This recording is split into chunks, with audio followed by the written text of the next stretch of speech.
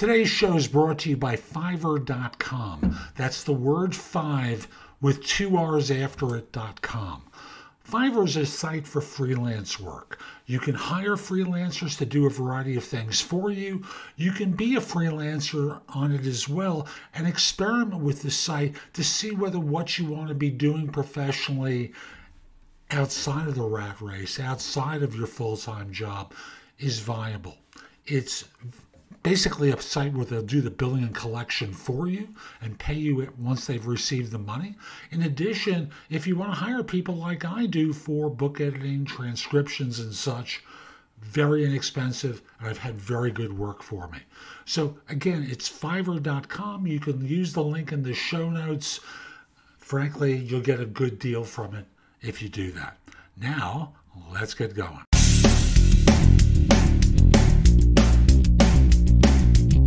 This is No BS Job Search Advice Radio, episode 2136. I'm your host, Jeff Altman, the Big Game Hunter, and welcome to another day. Woohoo! It's a lot better than the alternatives, trust me, folks. As I've gotten older, I've grown to appreciate life that much more. Today we've got a show where I interviewed Bill Priestley. I did this in 2 parts, and we're talking about having the life that you want, having a purposeful life, and how to go about figuring it out for yourself. Hope you enjoy it. And again, part 2 is going to be tomorrow, and we'll be back in just one moment.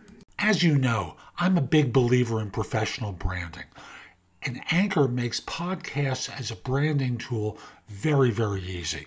It's free! And here what you can do is you can record something offline and upload it.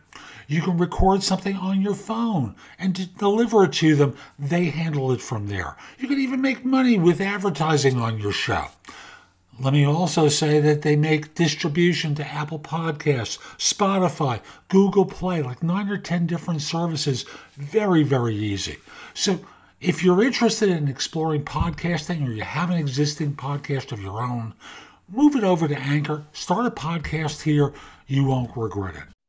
So my guest today is Bill Priestley, the owner of the Dream Job Factory, a coaching business geared around focusing dreams into careers. Using the Dream Job Blueprint, Bill helps individuals from high school age to retirement figure out that age-old question: what do you want to do with your life? He's spoken to high school and college students about identifying dream jobs and coaches mid-career professionals interested in a career change. And he's also the author of the Dream Job Blueprint ebook and online course. Bill, how the heck are you? Welcome. Doing well. Thanks for having me, Jeff. My pleasure. So you and I both know most people are clueless about finding a job, let alone figuring out how to find a fulfilling professional life. How would you suggest people start when they're saying to themselves, I'm miserable, I'm not happy with what I'm doing? You know, all the people who went to law school and suddenly discovered they didn't want to be lawyers, and a whole bunch more. Where do they start? Sure. Well, I think it's important to start with the fact that we're not looking for one thing. For instance, you'll hear a lot of people say things to the effect of, well, music is my passion, or sports is my passion, or business is my passion. And they look at that in terms of one thing. And I think that's the true misconception of what it is when you're starting to look for something. And you're not looking for one thing out there. Because let's say, for instance, I was doing this with a football coach one time, and I said, football isn't your passion, because I bet I can find more than one thing about the football industry that you not only dislike, but perhaps completely hate, and would never, ever want to do. For instance, field maintenance. I mean, it's part of the football industry, but you got to do it. Somebody's got to do it. Marketing is absolutely part of the football industry, but you don't want to do that, do you? And they said, no, I don't want to do that. I said, coach, is that what you want to do? Yes, I want to coach football. Okay. So we have to get a little bit more streamlined in terms of our effect of what we want to do. So we have an interest there in football. We have an ability there in coaching. And now we got to talk about, who do you want to coach? Are we talking about high school? Are we talking about college? Are we talking about pro? Are we talking about big cities, small town, Division I, Division III, all of those things? So when you start this incredible journey about trying to figure out what you want to do with your life, you're not looking for one thing. I think you're looking for three. Three? Like what? Yeah. Three things. Should we stick with the football coach metaphor here? Sure. And we use that example? Great. So yeah. in the case of the coach, what sort of three things should they be looking for? Well, if that's if you identify a passion around those three things, you're looking for an interest, something that you are really intellectually interested in, something that stimulates you intellectually, something you can talk about for hours on end and not get bored. And believe me, football coaches can talk about football for hours on end and not get bored. It's just amazing how much they can actually talk about the game. But then past that, what is it that you want to do within that industry? And of course, there are many things that you can do within the football industry. Of course, you can coach, you can play, you can market, you can be sports information, you can be an athletic trainer, you can be a referee, you can be in administration. All of those things are connected to the game in some way, shape, or form. So what is it that you want to do within the context of that industry? And then, like I said before, then you're looking for, okay, who is the person that I really want to work for? And that is different depending on what that job is. So say, for instance, if we're talking about an athletic trainer is working for the players. A football coach is working for the players. An administrator perhaps is maybe looking at more of the bottom line. Maybe they're looking at marketing. Maybe they're looking at ticket sales. Maybe they're looking at win-loss percentage. Or they're looking at a more big picture type of thing. That's the entity that they're necessarily working for in that particular respect. So, like I said, when you're looking for the three things, you're looking for an interest. You're looking, which in this case is football. You're looking for an ability, in this case is coaching, and you're looking for an audience. In other words, the person, the idea, the person that you want to be working with or working for. And say, for instance, even if you take that down to the player, you'll notice, you can see this as well if you follow football on a wider scale. You know, the college game is geared around the team. The professional game off season is geared around the individual. For instance, we're always talking about the draft or trades or things like that. But the football player, at least at the collegiate level, is thinking about their teammates. They want to help the team. Generally speaking, the teams that go on and win Super Bowls, you can see this with the Patriots and other dynasties that have happened, they're in it for the team. The nucleus stays together. Like, you know, in baseball, the Big Red Machine stayed together and had all those great years with Johnny Bench and Joe Morgan and all those guys. So they're playing for the team. You don't want to be on a team where everyone's playing for themselves. You don't want to be on a team where someone says, like Keyshawn Johnson did many, many years ago, give me the ball, you know, that kind of thing. There was an extra word in there. Yeah. And I made sure I bleeped it out. But, you know, that's the entity that you want to be working for someone, because that's also the essence of a job. Your job would not exist if you don't do it for someone else, right? So, you are serving someone else. It's got interest. Mm-hmm. We have to find specificity. And what was the third one? One more time. You have to have an interest. You have to have an ability. So in other words, something that you do within the context of that interest. And then the audience. Who is it that you want to work with, or who is it that you want to work for? Got it. So let's use the example that I came up with earlier. I just graduated law school. I spent my first year working for a law firm. Oh, God, this is awful. And they've spent their entire life focused on fulfilling their parents' wishes of being a lawyer. And that's the story for a lot of lawyers, of course. Mm-hmm. So they've been so focused, they don't have a clue about what really interests them. So they think. Mm-hmm. How do we help them get that clue? What sort of work goes in at the front end to identify the areas of interest? Well, the areas of interest really essentially boil themselves down to what is it that drives you intellectually. When you're talking about an interest, you're talking about something that, by definition, keeps your attention. You are interested in it. And there are so many different things and so many different ways that you can go about this as well. For instance, the obvious thing is something that you want to be interested in, like something that draws you to it. For instance, like football or sports or things that have those positive connotations on them that you kind of want to be involved with, or things that draw you to them. At least those would be the case with me.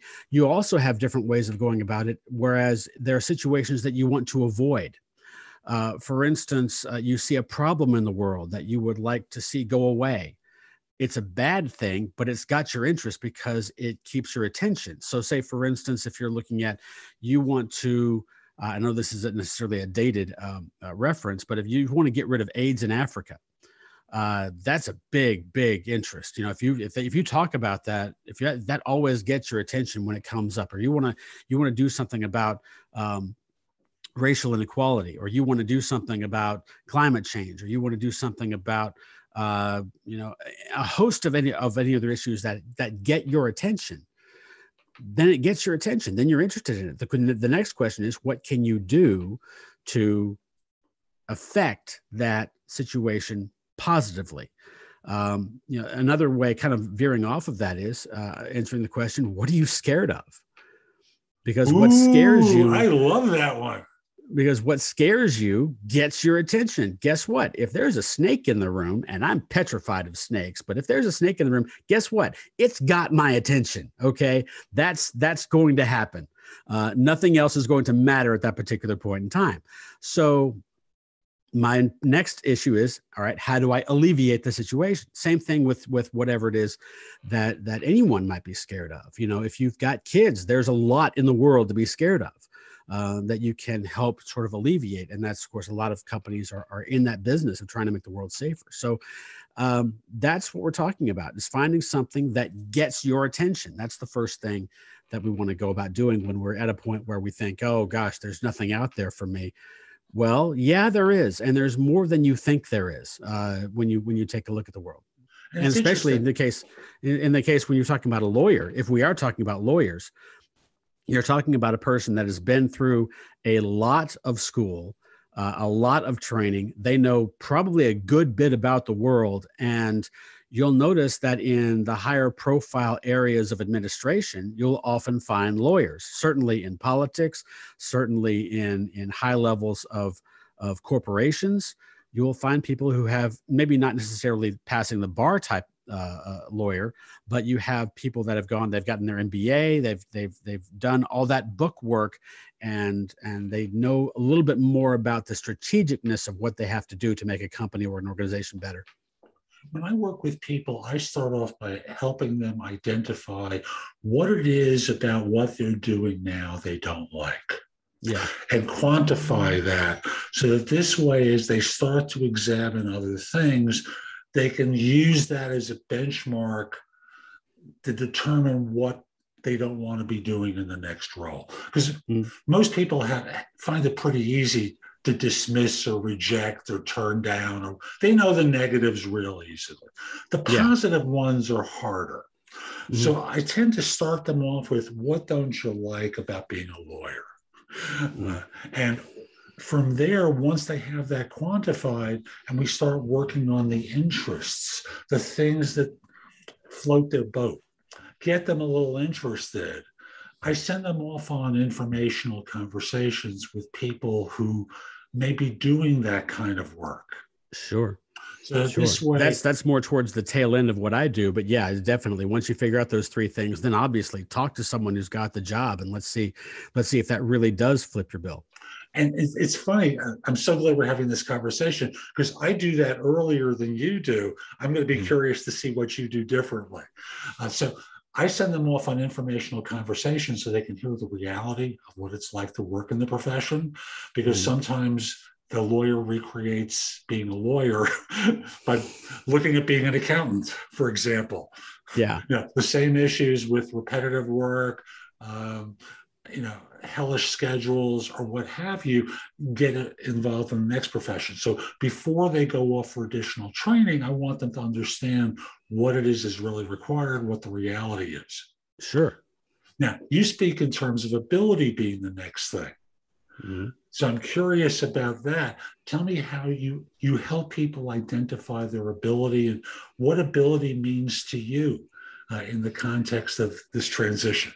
Right. So, okay. So the first thing is obviously in figuring out an interest, there's a binary relationship there. Either you like it or you don't like it. You can set a bar there as high as you want to. In other words, if we create a list of interests, then we can say, all right, on a scale of 1 to 10, pick out the ones that are an 8 or higher.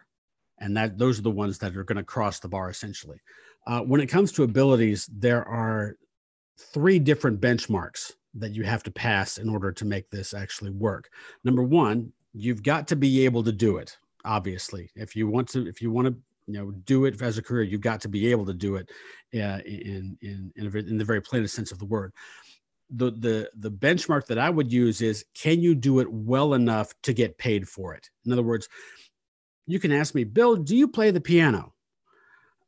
Yeah, I play the piano. I have an ability to play the piano, but nobody's going to pay me to play the piano. Okay. So you've got that there. It's first off, but there are others obviously out there that if you ask them the same question, they may be, classically trained and they have the ability to be paid for that there as well. So that's the first benchmark.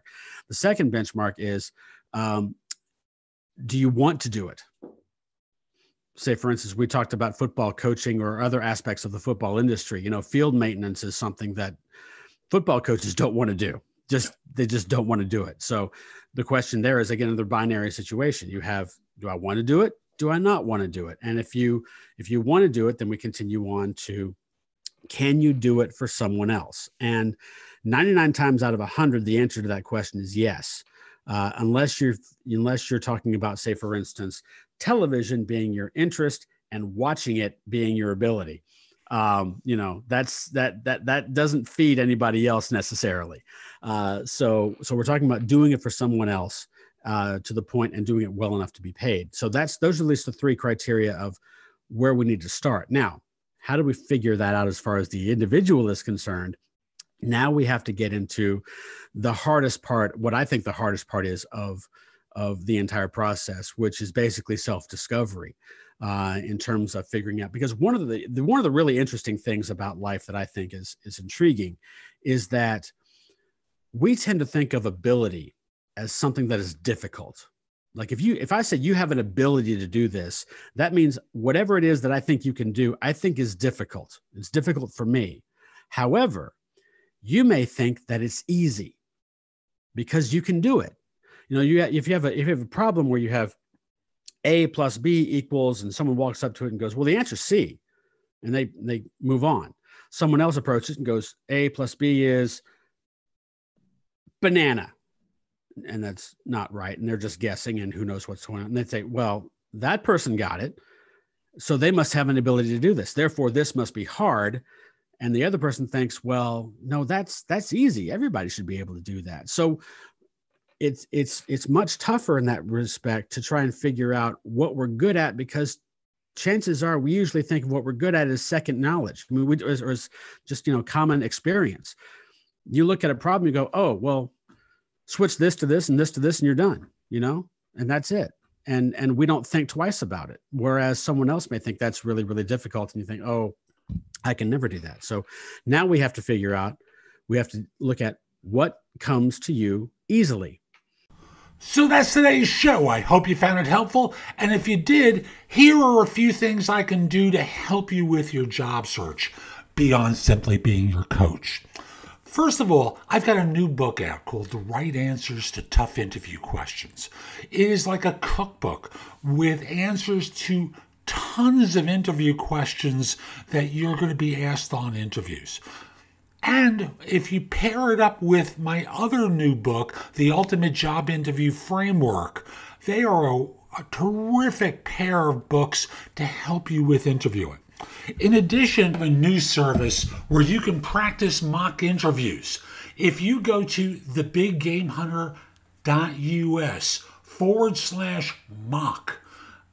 I've got a service there, very inexpensive, like $99, where we have mock interviews set up. I'm going to be adding more to it very soon, but you can record your answers to them, and then I can critique them and help you perform better on them. You probably have noticed my show notes are pretty thorough with products and services that can help you with your search. And connect with me on LinkedIn at linkedin.com/IN/The Big Game Hunter. Lastly, my website has a ton of great information. That's thebiggamehunter.us. Now, if you're not ready to go there and go through the blog, put the address in your phone, thebiggamehunter.us, Jeff Altman. So this way, when you're ready to go, you have a way of getting back to my website. Hope you have a terrific day, and most importantly, be great!